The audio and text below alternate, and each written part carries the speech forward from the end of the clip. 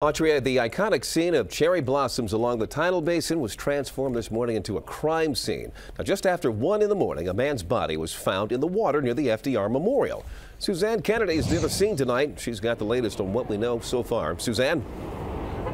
Well, Leon, thankfully, the body was found at a time of day when it is not very busy at the Tidal Basin. Now authorities are stuck with the deal of having to figure out exactly how it ended up here. The body was found overnight near the inlet bridge over the Tidal Basin. It was in the water near West Basin Drive and the FDR Memorial. It's shocking. It really is. Authorities say an autopsy will be conducted to determine how the man died. ABC 7 News has learned that the family of missing tourist Sarith Potharaju is coming to town tonight to determine if the body is that of the 35-year-old software consultant. Potharaju is from Chicago and was last seen on Easter touring with family members.